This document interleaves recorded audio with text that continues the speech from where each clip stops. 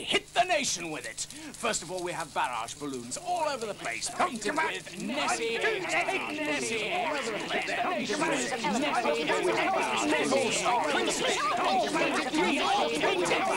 Nessie eggs.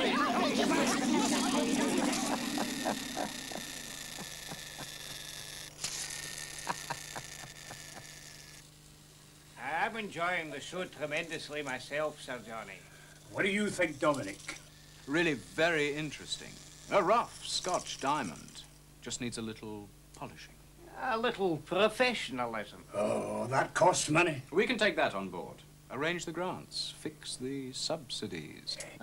50 or 60,000, nae bother. Although those national bodies do insist you work through professional studios.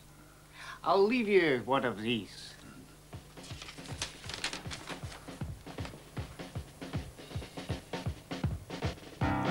Lovely shortbread.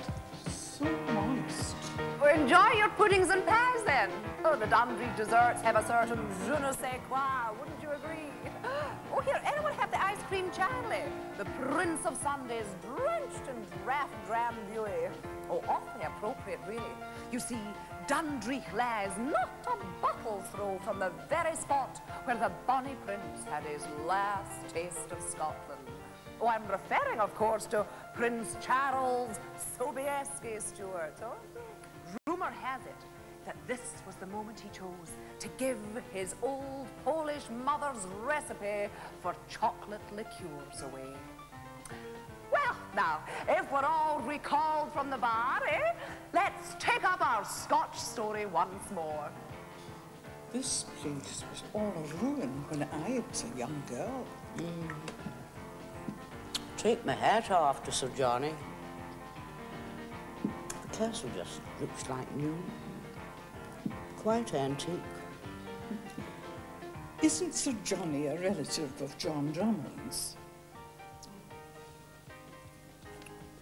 He's Lady Wishart's nephew by marriage. I thought so. I saw them both at the garden party. And what an atrocious hat she was wearing. You never saw it. Really. I'm going to enjoy my tea now, for we've paid enough for it. You'll remember we left Ossian down here, wrapped in Macpherson's tartan plaid. Oh, poor old Jamie. Oh, he died the very same year as Rabbie Burns. But he lived long enough to see the government's ban on tartan finally lifted. Well, none of my next three guests would have been seen dead in kilts. Here first is Rabbie Burns, smiling off a shortbread tin, soon to meet Sir Walter Scott, and fare along with Baron.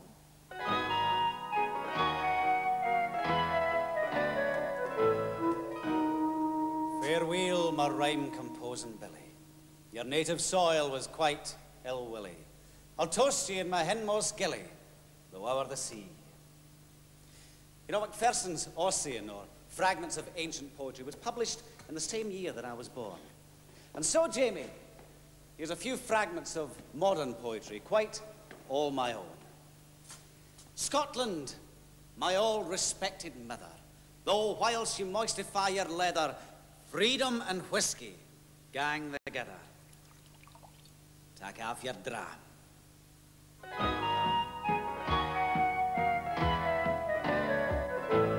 Freedom and whiskey gang together. Take off your dram. Take off your dram.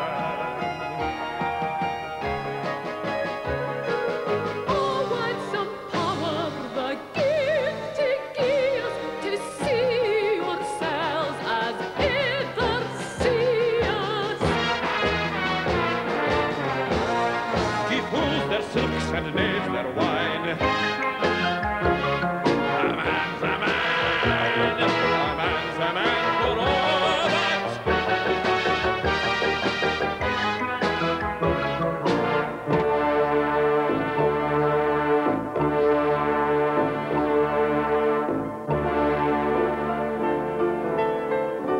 My heart's in the Highlands, my heart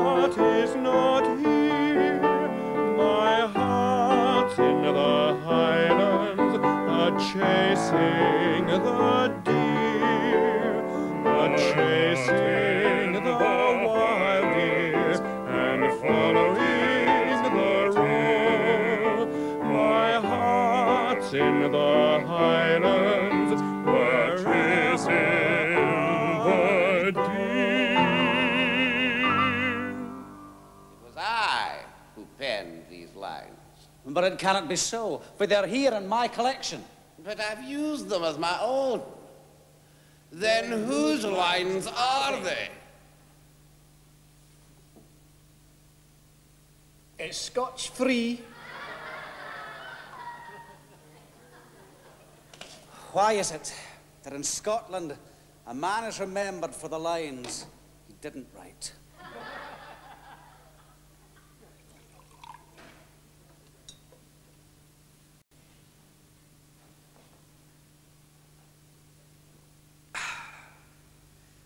From scenes like these, old Scotia's grandeur springs. Oh, Caledonia, stern and wild, meet nurse for a poetic child, land of brown heath and shaggy wood, land of the mountain and the flood. Breathed there a man with soul so dead, who never to himself has said, this is my own, my native land.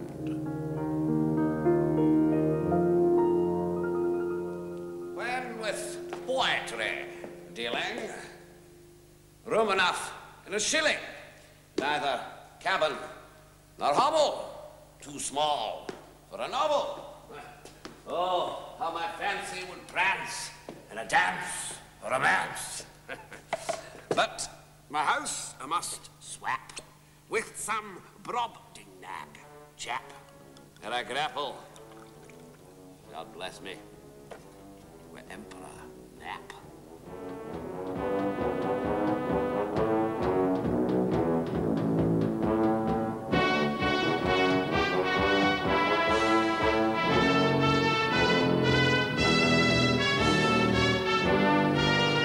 My glory springs from the ancient wells of Ossian.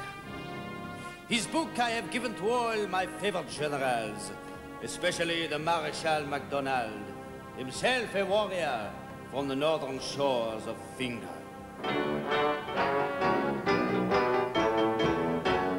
On the field of battle, or under the proud, fluttering tricolor of France, Ossian has always been my inspiration.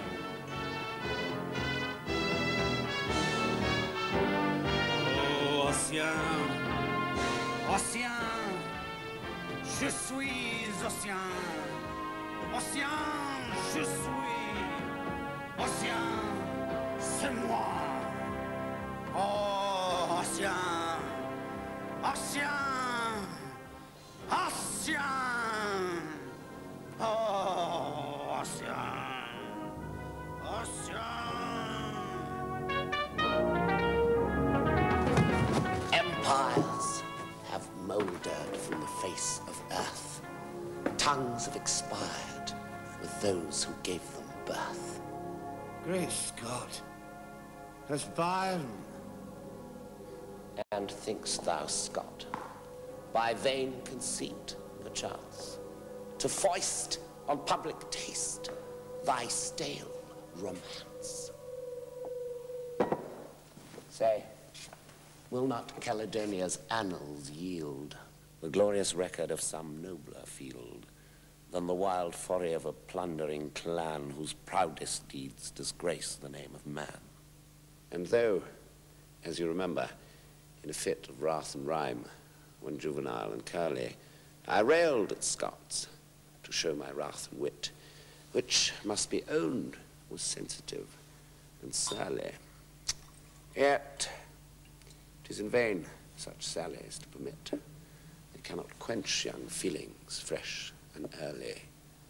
I scotched, not killed, the Scotsman in my blood, and love the land of mountain and flood.